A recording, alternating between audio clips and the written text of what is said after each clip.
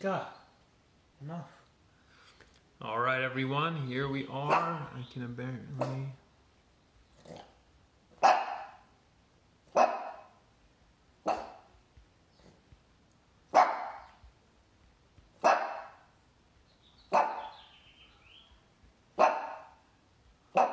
Minka.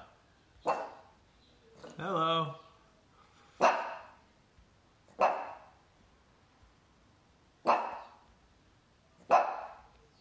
All right.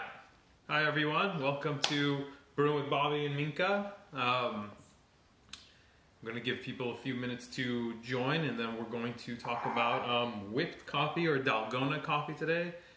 This was one of your customers who wanted us to demonstrate how to make this and put our own little spin on it. I confess I had no idea what this was until literally last week when one of you told me, hey, do the Korean coffee thing. And I was like, I don't even know what that is. Here we are today, and I'm doing the Korean coffee thing. So, while we're waiting for people to jump online, a couple quick updates and shout outs. First one, our Santa Monica shop continues to chug along. So if you're in the area or you're just coming in to see the ocean or whatever, come stop by, get a coffee. Everyone's got masks on, we got gloves, and we're still trying to keep the lights on there. Other places that are keeping the lights on, and for you guys, Found Coffee in Eagle Rock, Confidential Coffee out in Long Beach. We have Cafe Aficionado in Northridge. Yang's Kitchen in Alhambra sells our coffee, but go there for the food. The food is phenomenal. Constellation out in La Cañada. Yeah, Handy Market if you're out in Burbank. They just reopened. Go buy some groceries and get some coffee there. And then Reverend Coffee Bar out in Rolling Hills Estates. Those are the shout outs there. And then, as always, feel free to fire off any comments, or if you have thoughts, questions, whatever you guys want. We're always here to, we like to have this more as a conversation as we go along. So, as I mentioned, I had never made whipped coffee before. I hadn't even heard of it until last week. So this is all new territory for me. It's super easy to make. You need 3 ingredients. You need instant coffee, and we sell those in 4-packs or as singles. They come in these cool little vials. Just drop it in there. Minka's on the back of our little 4-pack, by the way. This is you, Noodles. So equal parts, what does it say? Minka, what a beauty. Equal parts instant coffee, sugar, and hot water. And you're going to put that into some kind of, you need like some kind of whisk blender type thing. I have a standing mixer. I didn't have a hand mixer. I think a hand mixer would probably work a little bit easier for this. I made a ton of mistakes trying to figure out how to get this to turn into what I wanted it to turn into. And I think there's a few things to keep in mind. If you're going to use a stand like one of those big kitchen stand mixers, it comes with this gigantic bowl like this. You need to use enough product to give it some volume so that the whisk thing can get in there and pump the air into it. Otherwise, you just end up with goop. Hi. So that's one do not do. I made a lot of mistakes here. Other things you probably don't want to try that totally failed for me.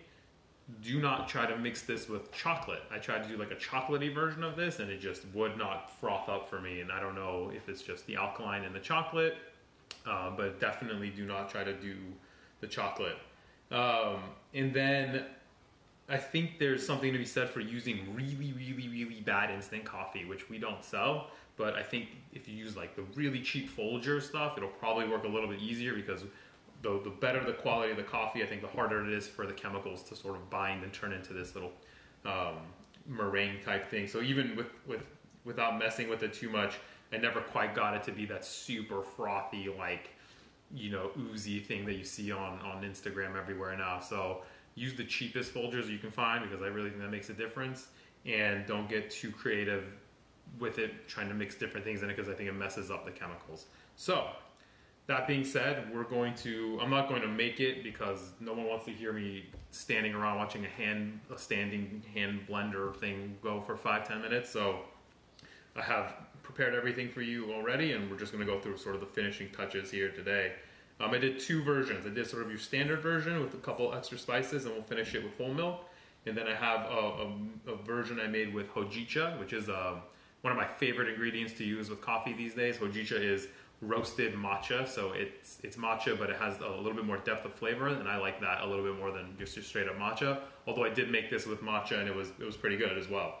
So the first version, we're going to take whole milk here, and we're going to put some ice at the bottom, and then I used instant coffee. I put a little bit of cinnamon and cardamom in here to give it some extra aromatics, and then once you hit it with that hot water, it's just, you get all these flavors. And I just use regular powdered sugar on this one. I've tried other sugars. It works with other sugars, not as well as just your standard white sugar. It takes just a little bit more, so I've used demerara. I use honey powder, which we'll get to in a minute. Hi, you want a treat? Okay. Treat. Okay. So once you mix everything together, turn on your hand blender and just let it rip for like 5 minutes. The longer you blend this for, the better it's going to turn out. And so when it's all said and done, you get this like really pretty goopy mess, which is actually, I'm not a super trendy kind of person, but it's pretty good, I'm not gonna lie, especially when you add the cinnamon and the cardamom into this. It gives you a really nice aromatic flavor that cuts through the milk, gives you some sweetness, and just gives you a really nice flavor. This is a fun ingredient to play with, I'm not gonna lie. I've seen in my research, I think the New York Times made a tiramisu cake using this instead of espresso. I would love to try that, but I'm not much of a baker. So if anyone out there is a baker, definitely try to make this with the tiramisu, and let me know if that turns out all right. So you can see it just sits on top of the milk, really, really pretty like that. I don't know if you can tell. Here we go. So you can see you get those nice layers. It kind of drips down on the bottom. I'm wondering if people want us to make this at the cafe and, have this as a drink option. So cinnamon, cardamom, whole milk, and then I would add a little bit of action to this on top. If I could get the bag to open. So I'm shaving a little bit of pecan, or if you have macadamia, that would be really sweet too. Jesus, what did you do with this bag? There we go. So I like to shave a little bit of nuts on top of drinks. I think it adds a nice flavor and a little bit of texture, in case you need more texture on this already pretty textured drink.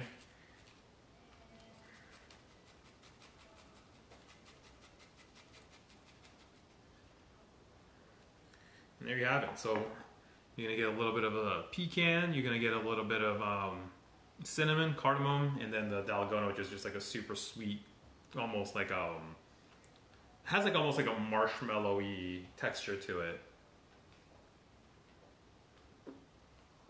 Can you use almond or oat milk? You can use any kind of milk you want. It doesn't really matter at all.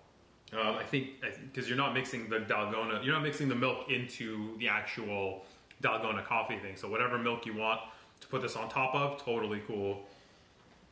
And it's quite nice. It has a nice frothiness to it. It has just like, it's almost like having like a coffee marshmallow on top of your coffee. So that's really nice. I like the pecans on it. I think it adds a little bit of texture to it and a little bit of flavor.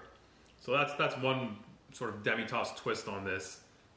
The next one got a little complicated. I tried a few different variations on this, and I kind of like what we ended up with at the end here.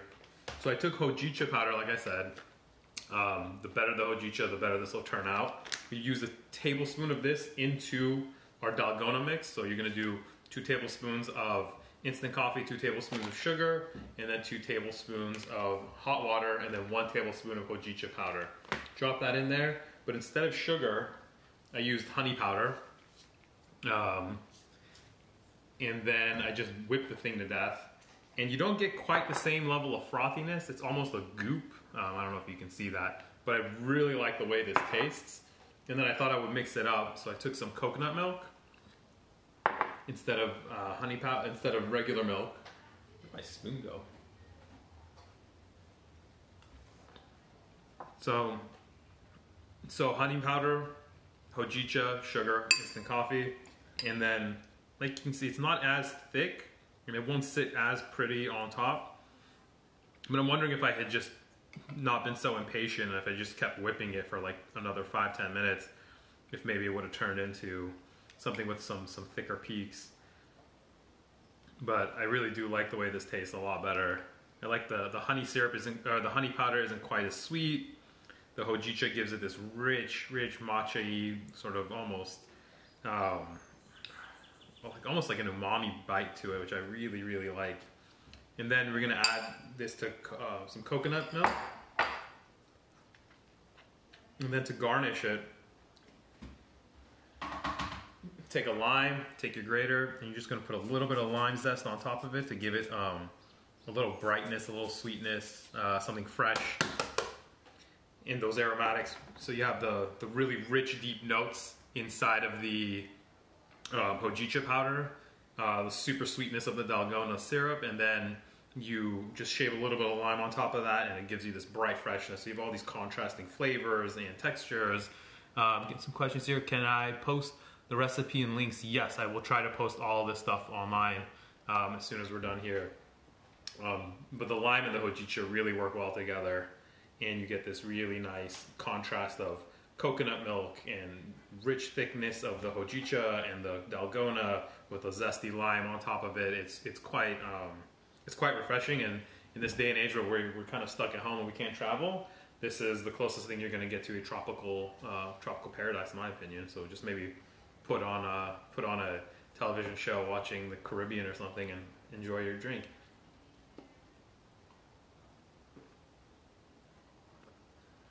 That is really good. I'm a big fan of this mix. I tried it with matcha as well, and it's good with matcha powder, but I in general prefer the hojicha to the matcha. We serve a lot of hojicha drinks in our shops because I just think it's great. And that's it. So we have two versions of Dalgona, sort of regular and super jazzed up for the tropics. And that is our demonstration today. Your dog is too funny. She is a very funny girl. She likes her goodies. So this was a suggestion by one of you guys. I would love to hear more from you in terms of what you guys want us to do on these things. I'm honestly running out of ideas. So if you guys have ingredients at home you want me to play with, hey, I have a mountain of carrots. Can you make a coffee drink out of carrots? I promise you I'll figure something out. So fire away any suggestions. Email us. We are always looking to interact. We like to have this more as a conversation than anything else, and just trying to find ways of making your daily coffee routine a little bit more fun, a little bit more interesting, and we'll go from there. Let me know what other questions you guys have. I also want to remind everybody that because some of our cafes are closed, we would love to help out the baristas who aren't able to work, and so we have an online tip jar in our last newsletter that went out. But if you guys need that link, let me know and I'll send that out. So people are asking for matcha lattes, hojicha lattes. I can do both of those. Yeah, definitely make that happen. Hi, you want more goodies? Got it. We'll probably do a couple more coffee cocktails. If you guys didn't catch that one, we did a whole series of amaretto-based coffee drinks, and that was a ton of fun for people. And if you guys make any of these at home, please tag us. Let me know what you guys do. If you guys try it with the hojicha, if you do it with the cardamom and cinnamon, let me know how all that works for you guys. We would love to just see how people are doing what we teach at home. That's it for today. Again, keep coming with the suggestions and other things you guys want us to do.